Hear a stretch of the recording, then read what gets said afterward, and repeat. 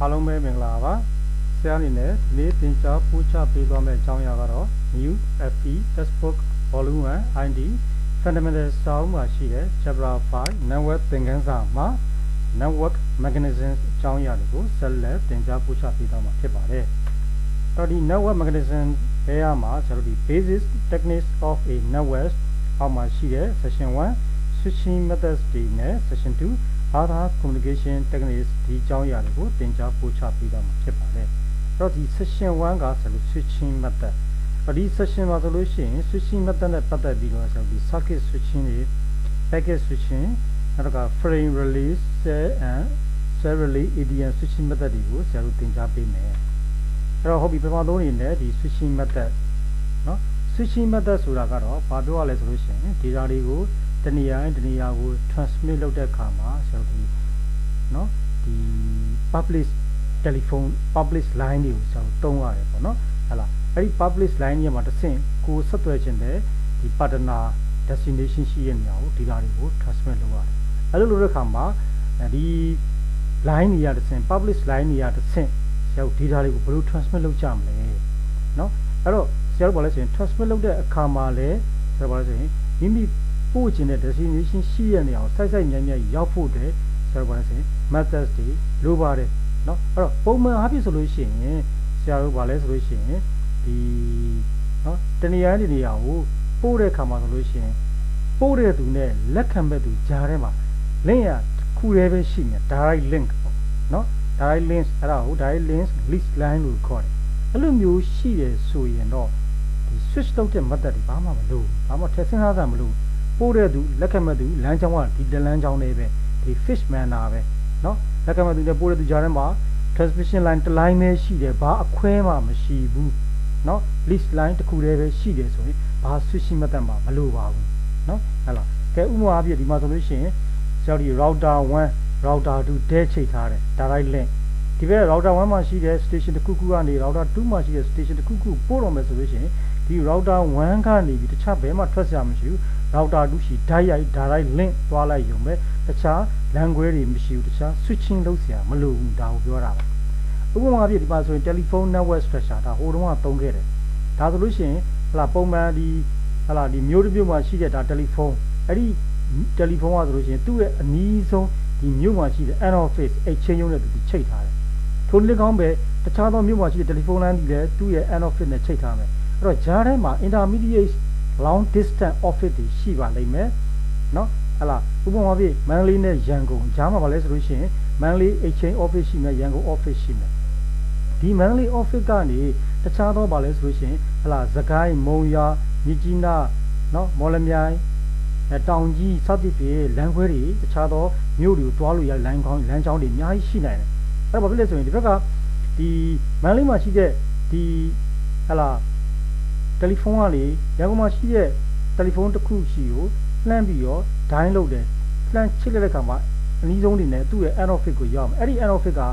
ဝင်လာတဲ့တယ်လီဖုန်းလိုင်းရဲ့နံပါတ်ကိုကြည့်ပြီးသူဘယ်ကိုသွားချင်တာလဲရန်ကုန်လားတောင်ကြီးလားမော်လမြိုင်လားသွားချင်တဲ့မူတည်ပြီးတော့ဒီဘက်မှာပါလဲဆိုလို့ရှိရင်သက်ဆိုင်ရာဒီ intermediate နောက်တစ်ဆင့် exchange ရုံးရှိကိုလမ်းကြောင်းကိုဒီမှာ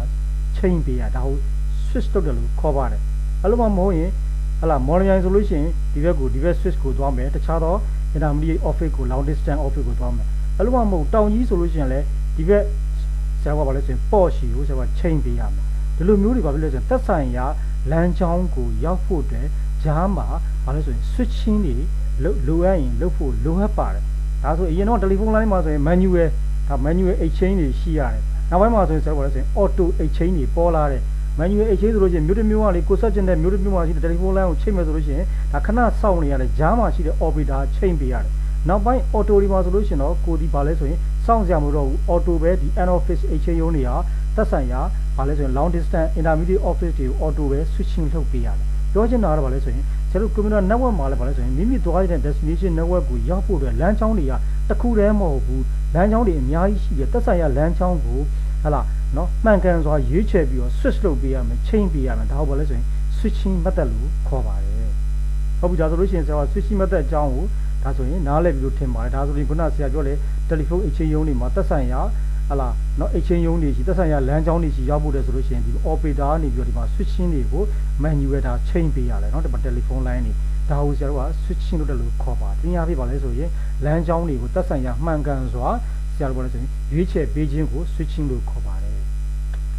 ဟုတ်ပြီဒါဆိုလို့ရှိရင်ဆရာတို့ switching method ကိုဆက်လက်လေ့လာကြည့်တဲ့အခါမှာပထမဆုံးနေနံပါတ်1 circuit switching method အဲ့တော့ဒီနေ့အဖြစ်ပြောချင်တာကဒီလိုနေရာမျိုးတွေကဘယ်လိုနေရာမျိုးမှာသုံးကြတယ်လဲဆိုဒီလို switching method တွေကိုဆရာတို့ကတာမန် local area network တွေမှာထက်တခြားသော local area network တွေကိုချိတ်ဖို့တဲ့ဆရာတို့က long distance wide area network 1တွေမှာပဲ343တာရှိပါတယ်အဲ့တော့ဟုတ်ပြီ circuit switching method ဆိုတာဘာလဲ circuit switching method ဆိုတာခုနရှင်းပြတဲ့ public telephone network လိုပါပဲသူဒီပါလဲဆိုလို့ရှိရင်ဒီ transmit လုပ်မဲ့ station နဲ့ receive လုပ်မဲ့ station ကြားထဲမှာဆရာတို့ပါလဲဆိုရင် physical communication လမ်းကြောင်းတစ်ခုကိုတည်ဆောက်တယ်ဒီပြီဆိုလို့ရှိရင်အဲ့ဒီ physical communication လမ်းကြောင်းရှိနေရတယ်ပြီးပြီဆိုလို့ရှိရင်မိမိသက်ဆိုင်ရာ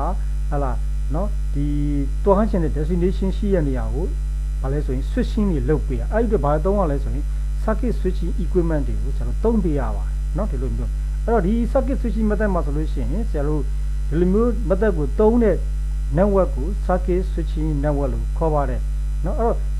circuit switching method ကဘာတွေကိုနော်သူဒီ provide လုပ်ပေးလဲဆိုရင်ဒီကနေ့ communication မှာဆိုလို့ရှိရင် network မှာ user ချင်းချင်းဆရာတို့ဘာလဲဆိုရင်မတူညီတဲ့ network တွေမှာဟလာဝေးကွာလုံးတဲ့ network တွေမှာ user ချင်းချင်းဘာလဲဆို circuit switching equipment တွေကိုသုံးပြီးတော့ဆရာကချိတ်ဆက်တဲ့နေရာမှာသုံးကြပါတယ်နော်အဲ့တော့ဒီမှာဆိုလို့ရှိရင်ဟလာဒီမှာ station တစ်ခုကနေပြီးတော့ router ကတစ်ဆင့်ဆရာ data တွေထွက်သွားမယ်တခြားဒီမှာဂျားမှာရှိတဲ့တွားစရာလမ်းကြောင်းတွေကအများကြီးရှိတယ်ဟောဒီဘက်မှာဟလာလက်ခံမဲ့ station တွေရှိတယ်အဲ့တော့သူတို့ဒီမှာလက်ခံမဲ့ပို့တဲ့သူနဲ့လက်ခံမဲ့သူကြားထဲမှာဂျားက intermediate device တွေရှိတယ်ဒီ circuit switching network ပေါ်မှာ circuit switching equipment တွေရှိတယ်အဲ့ဒီ equipment တွေကြားထဲမှာဆိုရင်လမ်းကြောင်းတစ်ခုကိုဘာလို့ဆိုအပေဒီဆောက်လိုက်ရတယ်နော်ဒီ device ကနေဒီ device ဒီ switch ဒီ device ကိုသွားမယ်ဆို switch လုပ်ပြရပြီးရင်ဒီ switch ခုန telephone exchange ရုံးမှာဂျားက intermediate exchange ရုံးတွေ switching လုပ်တယ်လို့ပါပဲသူဒီလဲပါလဲဆိုရင်ဒီ router ကနေဒီ router ပြီးရင်ဒီ router ပြီးရင်ဒီဘက်မှာ router နှစ်ခုရှိရတစ်ခုနှစ်ခုသုံးခုရှိရဒီ router စသဖြင့်ဒီပို့မဲ့သူနဲ့လက်ခံမဲ့သူကြားထဲမှာဒီ physical လမ်းကြောင်းတစ်ခုကို switching method ကိုသုံးပြီးတော့ဒါဆိုရင်တိဆောက်လိုက်ရတယ်ပြီးရင်အဲ့ဒီပုံမှာ data တွေကိုပို့ကြတယ်ပို့တဲ့အခါမှာလည်း data တွေကိုနော်တစ်ဆက်တည်းပဲအုံလိုက်ချင်းလိုက်ကြီးတစ်ဆက်တည်းပို့လို့ပို့တာရှိကြပါတယ်နော်ဒီမှာဆိုရင် data device A ကနေ device B ကိုသွားစရာလမ်းကြောင်းတွေရှိရတဲ့ကမှာဟောဒီနော်ဒီမှာ B ကိုပို့လိုက်တယ်ပြီးရင်ဒီနေရာတွေဒီ switch လုပ်သွားရင်ဒီကိုသွားတယ်ပြီးရင်ထိုနည်း၎င်းပဲ device B ကလည်း device A ကို data တွေကိုခုနလာတဲ့လမ်းကြောင်းအတိုင်းပဲတူသိမ့်မသိမ့်ပြန်လာပါတယ်ပို့တဲ့အခါမှာလည်း data တွေကိုအုပ်လိုက်ကျင်းလိုက်နဲ့တစ်ဆက်တည်းအစကနေအဆုံးထိပို့လို့ပို့တာရှိကြပါတယ်အဲ့တော့ဘာဖြစ်လဲဆိုလို့ရှိရင် circuit switching method ကိုသုံးတဲ့အခါမှာသူ့ရဲ့ characteristic ကဘာလဲဆိုရင်ညောင်များစွာသော data တွေကိုပို့တဲ့နေရာမှာ high density large amount data တွေကိုပို့ဖို့တင့်တော်တယ်နောက်ပြီးတော့တစ်ဖက်နဲ့တစ်ဖက်ပို့မဲ့သူနဲ့လက်ခံမဲ့သူနှစ်ခုကြားမှာတူညီသော communication speed ကိုသုံးနေတဲ့အခါမျိုးမှာပဲတင့်တော်ပါတယ်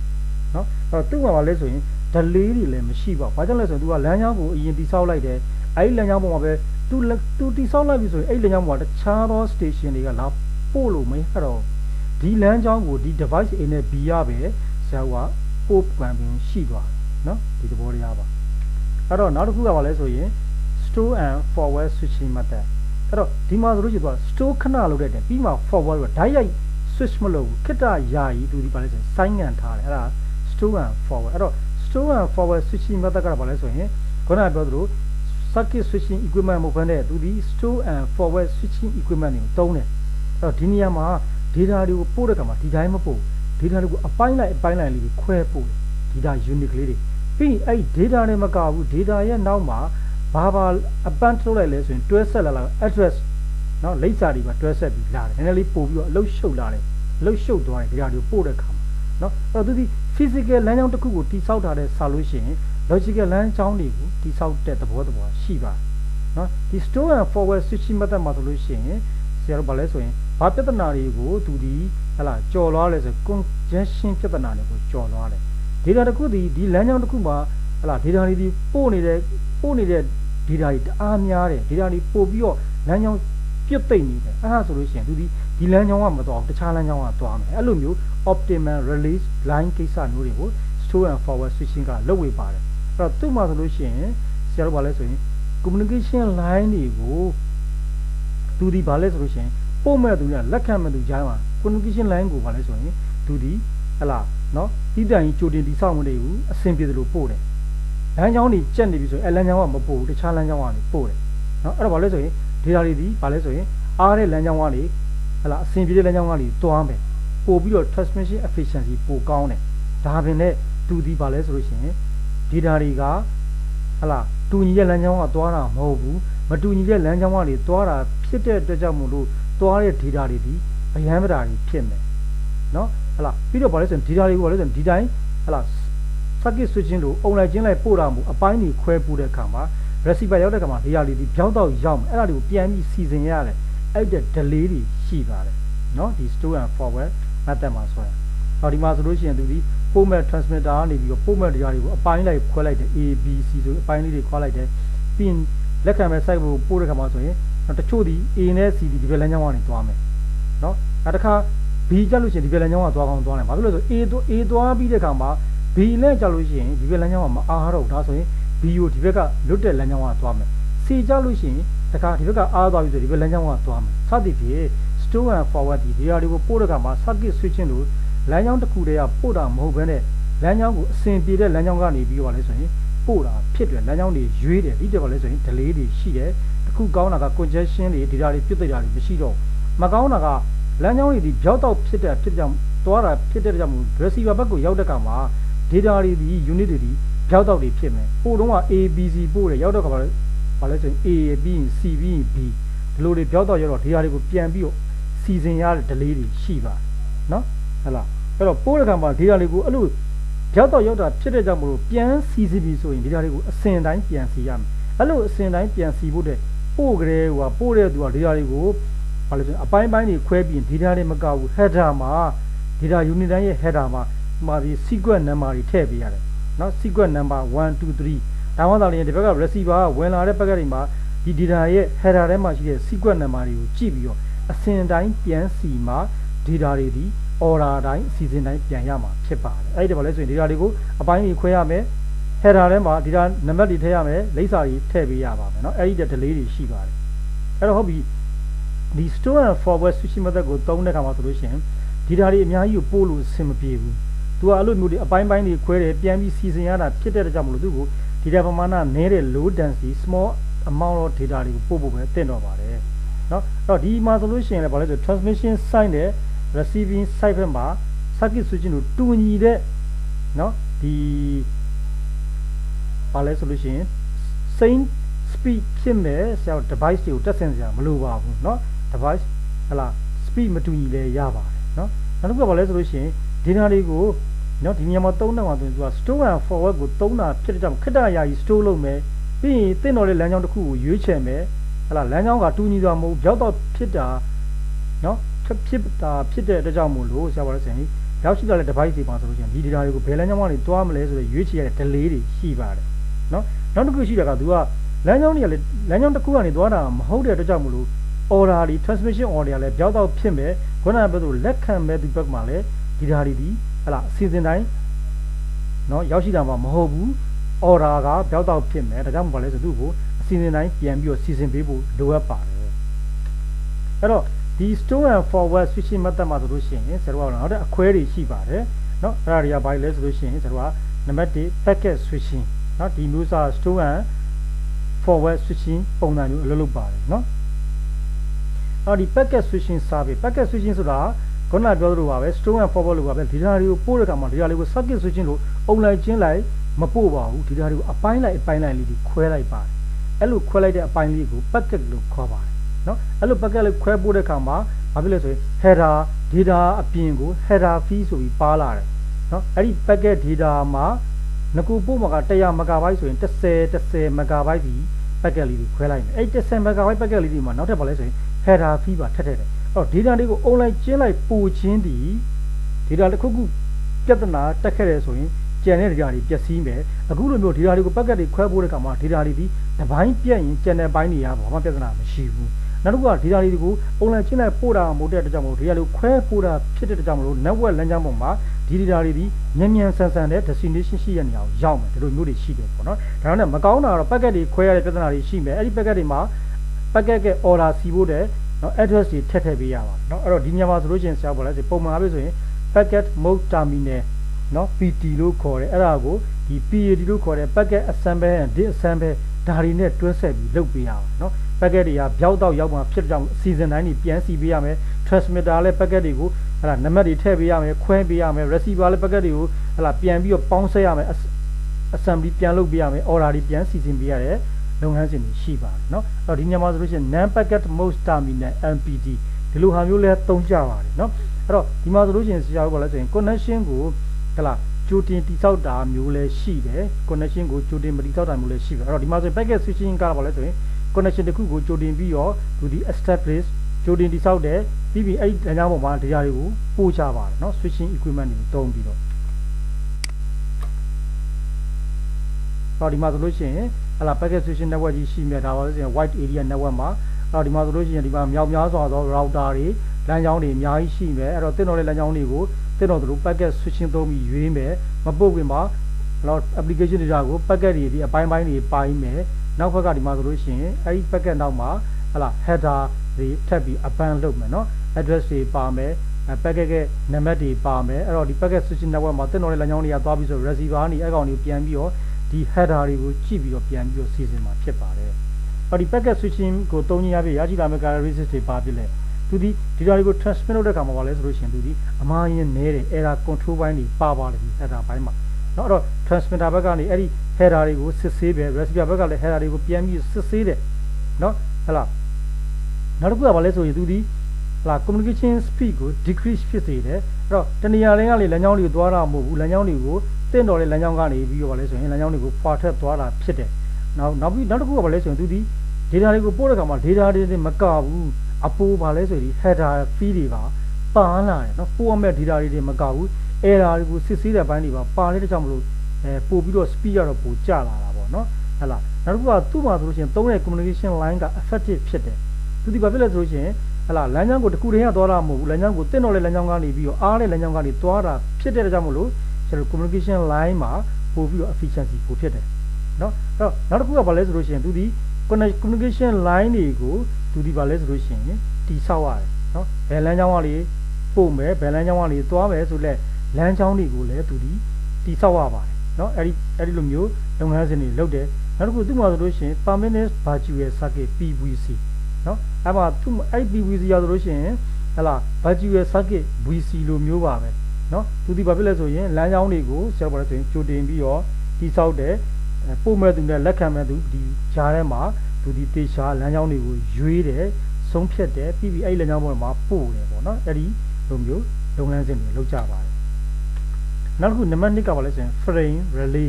เนาะ frame relay ကလည်းခုနကပြောတဲ့ packet switching လို့ပါပဲသူဒီ store and forward ရှိပါတယ်တခုရှိတာကသူ့မှာဆိုလို့ရှိရင် data တွေဒီအကန့်အသတ်ဆိုတော့ပါလဲဆိုရင်တိတိကျကျမရှိပါဘူး variable length ဖြစ်နေပါတယ် frame units တွေသုံးတယ်เนาะ packet switching လို့ပဲသူဒီပါလဲဆိုရင် high speed ရပါတယ်သူ့မှာဆိုလို့ရှိရင် packet switching လို့ပါပဲ data တွေကိုအပိုင်းပိုင်းတွေ packet တွေခွဲတယ်ပြီးရင်ပါလဲဆိုရင်သူ့မှာပါလဲဆိုရင်ကျွန်တော်ကပါလဲဆိုရင် header field တွေထဲမှာ data link connection identifier DNCI တွေထည့်ပါတယ်အဲ့ဒီ DNCI တွေကပါလဲဆိုရင်ပို့မဲ့ frame တွေမှာအပန်းလုပ်ပြီးထည့်လိုက်ပါတယ်ပြီးရင်သူက connection တစ်ခုကိုတိဆောက်တယ် connection တစ်ခုတိဆောက်တဲ့အခါမှာဆိုလို့ရှိရင် frame assemble disassemble device လို့ခေါ်တဲ့ FRAD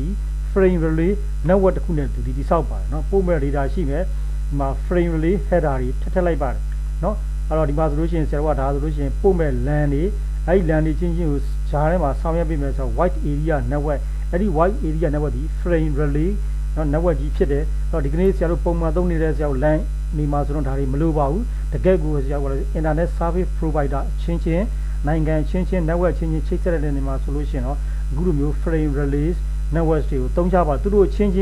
ISP မှာသုံးတဲ့ဒါပါလို့ဆိုရင် gateway တွေပေါ့နော် gateway device တွေချင်း upper layer တွေချင်းနားလေတယ်ဒီ frame relay header တွေကိုထည့်တယ်သူတို့ဒီ wide area network မှာနော်ညောင်များစွာသောလမ်းကြောင်းတွေကနေပြီးအကောင်းဆုံးလမ်းကြောင်းတွေကိုရွေးချယ်သွားဖို့တဲ့အခုလိုမျိုး frame relay header တွေကိုထည့်တယ်ဒီ ISP device ထဲမှာရှိတဲ့ချင်းကပဲဒီ frame relay header တွေကိုနားလေတယ်ပြီးရင်အကောင်းဆုံးလမ်းကြောင်းတွေကိုသူတို့ဒီရွေးချယ်ပါတယ်နော် ပုံမှန် local area network တွေမှာဆိုရင်ဒါတွေမသုံးပါဘူး wide area network တွေချင်းချင်းပါပဲဒီ frame release network တွေမှာဆိုရင်အခုလိုမျိုး frame release header feed တွေကိုထည့်ပြီးသုံးပါတယ်เนาะအဲ့တော့သူတင့်တော်စွာသုံးတဲ့ network เนาะဒီ switching device တွေကပဲတင့်တော်တဲ့ header feed တွေကိုနားလည်ပြီးတော့သက်ဆိုင်ရာเนาะ device တွေလမ်းကြောင်းတွေကိုရွေးချယ်ပြီးတော့ပို့လိပို့တာရှိကြပါတယ်အဲ့တော့ဒီ frame release မှာဆိုလို့ရှိရင်လည်းဗာလဲဆိုလို့ရှိရင် error control ဘိုင်းတွေကိုသူဒီစစ်ဆေးတယ်နောက်ကလည်းဆိုရင်ဒီ data တွေရဲ့เนาะ communication speed တွေကိုလည်းဗာလဲဆိုသူဒီguarantee ပေးတယ်ပေါ့เนาะဥပမာပြ normal state တဲ့ချိန်မှာအနည်းဆုံး minimum communication speed ဘယ်လောက်ရရမလဲဟလား network congestion ဖြစ်နေတဲ့အချိန်မှာပို့ပြီးတော့ network ပြုတ်သိပ်တွေ network ဒီလမ်းကြောင်းတွေမအားတဲ့အချိန်မှာလည်းအနည်းဆုံးရမယ့် minimum communication speed ဘယ်လောက်ရရမလဲဆိုတော့ဒီ communication speed ကို control လုပ်တဲ့ဒီเนาะဒီ header feed တွေ control feed တွေလည်းဒီ frame release မှာဆိုရင်ပါပါတယ်အဲ့တော့ဒါတွေကို frame release network တွေမှာ frame release ကိုနားလေတဲ့ device တွေကနေပြီးတော့ဟလားเนาะကျင့်ကြံသုံးရပါတယ်เนาะဟလား